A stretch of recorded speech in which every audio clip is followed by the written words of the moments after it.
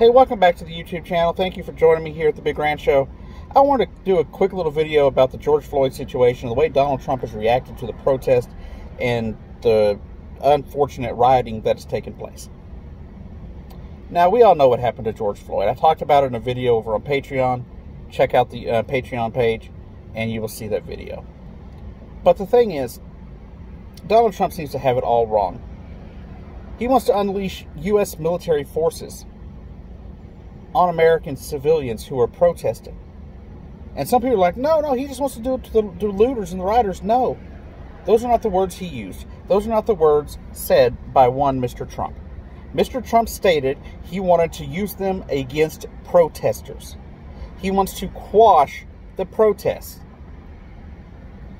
In fact, he sent out a tweet telling governors to dominate the protesters. Didn't say rioters, didn't say looters, he said protesters.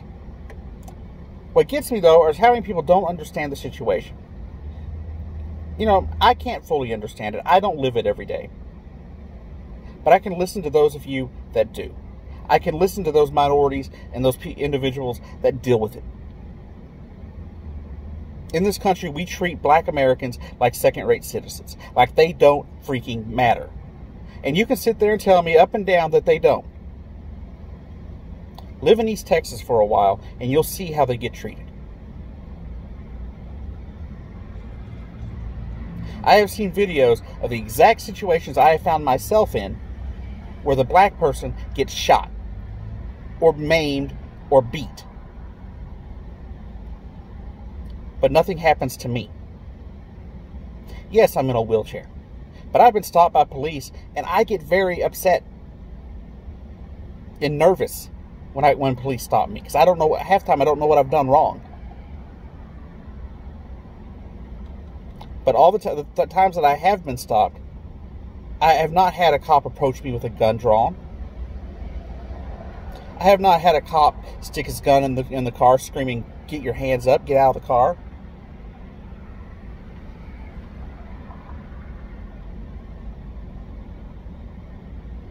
And at the end of the day,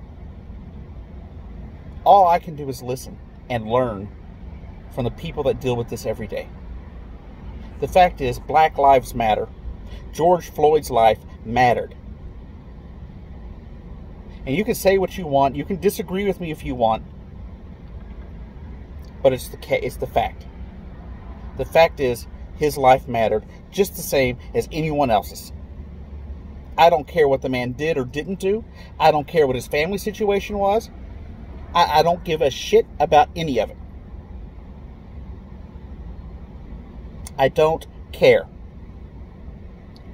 Police are not the judge, jury, and executioner. They are not allowed to be. Our Constitution forbids it. That's why we have a justice system. That's what due process is about. You hear all these right-wingers screaming about due process, due process. Where was George Floyd's due process?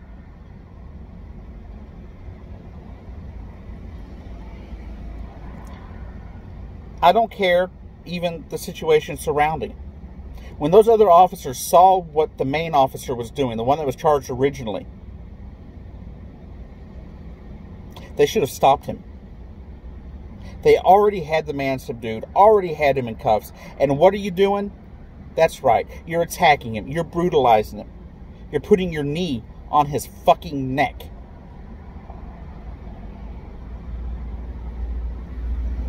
And no, I don't care if these officers have families and lives and they're worried about getting home.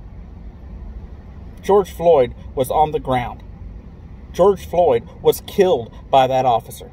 I don't care how you look at it. I don't care if you can come up with all sorts of technical stuff saying, oh, well, maybe he died before the knee went on the neck. Well, guess what? It doesn't matter. It doesn't matter if it was the knee in the back, the knee in the neck. The man suffocated to death. At least according to the second autopsy. I do not trust the medical examiners. Well, most of the medical examiners are so tied to the freaking police departments anyway that it's their job to defend the cop in the first place. And I don't believe the family would have reason to really lie about how their loved one died. But I will say this, as mad as I am about this stuff, and as sad as I am that I was not able to partake in the protest that took place here in Norman the other day, due to the fact that I am not in a health situation where I can be around a mass of people, due to the COVID situation, I still fully support the Black Lives Matter movement. I've had my issues with different people, but now I've realized that the agitators and stuff are coming from the outside. The agitators are not coming from inside the protest. The agitators, the rioters, the looters that all of these people are so freaking concerned about are not generally people that actually care that a man is dead. That's a fact. You have groups from all sides getting involved. Anarchists, no matter left or right, no matter where they fit on the spectrum, they're still there. They're still showing up to these events, and they're the ones causing the problem. You don't have to believe me. Just look at it. Just the other day, I saw a photograph that floated across social media. Now, I don't know if it was 100% new, but it was of looters. One of them in a very red, very distinguished, distinguishing looking hat. Very much looked like a MAGA hat. And he was looting a store. So, you can't really tell me that it's only, people on the left doing this, like Donald Trump is trying to tell you. But the fact is, Donald Trump is going about this all wrong. Right now, Donald Trump should be being a leader. He should be being a leader. But he is not being a leader.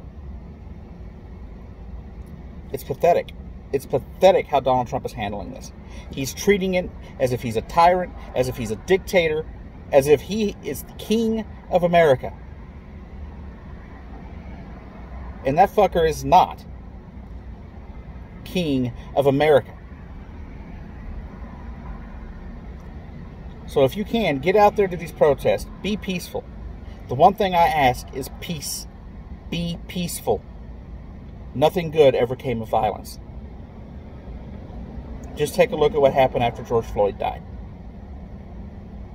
It gave the agitators, the anarchists, the nuts, the option, the fuel to go out there and destroy stuff.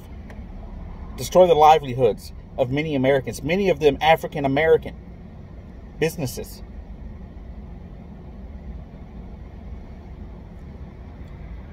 But guys, thanks for watching. Like I said, if you can get out to one of these protests, do. If my language in the video offended you, I'm sorry. But as I see it, the language is no more offensive than what they did to George Floyd. Thank you for watching.